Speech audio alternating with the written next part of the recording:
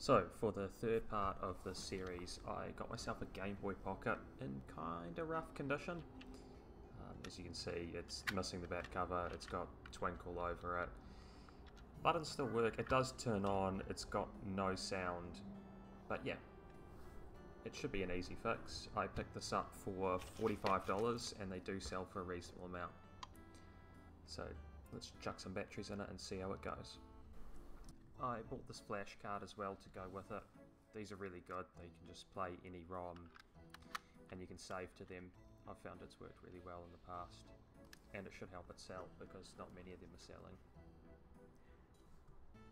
As we can see, it all works. There is no sound, but everything else seems to be working okay. Even the contrast, which is good. So all the stuff I ordered finally arrived. Here's the new case with all the little bits that come with it. Also got myself a new speaker because the one was broken. And this is the new screen as well. It's a backlit one. This is kind of where the problems started to begin. Unfortunately, the cheap Chinese case and screen had a few problems.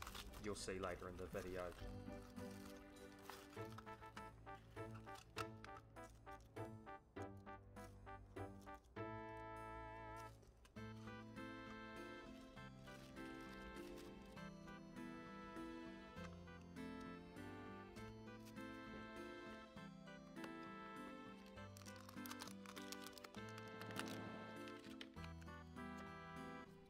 This is the first time I have to use these stupid little tri-wing screws that Nintendo insists on having, which is a bit of a pain.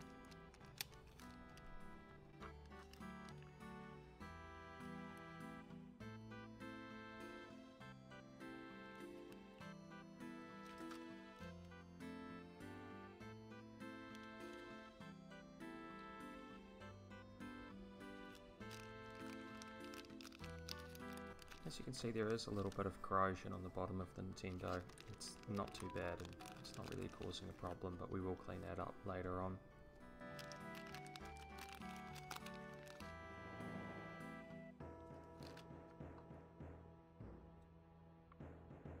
Now we get the new screen all set and into the new case. This was a relatively easy process, nothing really went wrong here. It's all pretty self-explanatory too, I have to say, it's not too hard. I did end up putting the wrong cover on here, or screen protector I should say. I found out after I ordered the screen that it's actually slightly smaller than the original one, which is just another annoyance really. Also inside this case, one of the button holders is broken a little bit. Not a lot, it's just the corner edge that holds the button in. You don't really notice when using, but it's just still kind of another annoying part. So yeah, as you see, it's kind of, it used to be smaller, it's not too bad, but I don't know, when you're paying like $80 for a screen kit, you kind of wish it was the same size.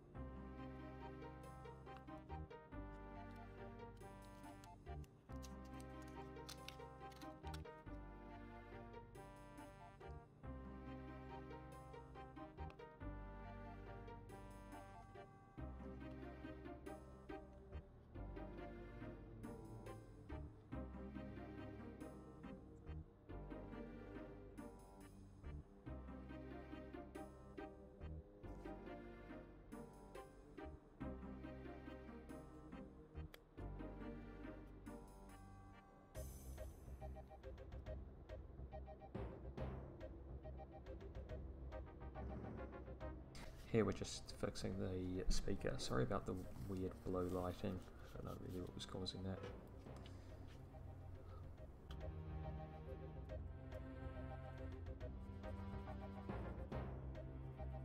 I did also give the board a bit of a scrub up with some isopropyl alcohol and a brush. So it's looking a bit cleaner, which is good.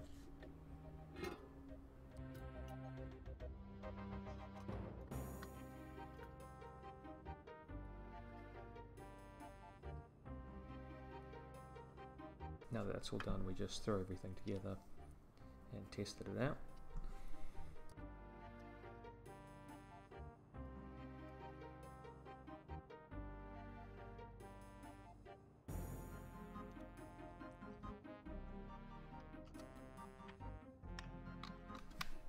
And this is when I realised that the screen was dead and it just would not work. As you can hear, the sound comes on, but absolutely nothing displayed. So after like a month of back and forward with the reseller, he sent me a few ribbon cables thinking that was the problem, but it didn't end up being the problem. It was actually a broken screen, or like the bit where the connector went into the screen. So it ended up taking ages because each time you'd send a different part thinking it was that. Also noticed you can see that the case doesn't really fit that well. There's also this crack below the D-pad, which is a bit annoying. All in all, the quality of the Chinese upgrade kit just really isn't that good. I probably wouldn't go with it again.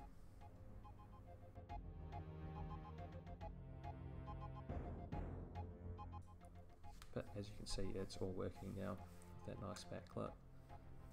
Just ended up taking way too long to get this done. Nice satisfying peel on that. But yeah, I did some extensive testing with this Game Boy and with the flash cart, and everything worked really well. Get it up for sale and hopefully get our money back. I did end up spending way too much on this, like $175, so I really don't know if I will get my money back on it. It's probably one of the worst investments yet. So hopefully in part 4 we'll do a bit better.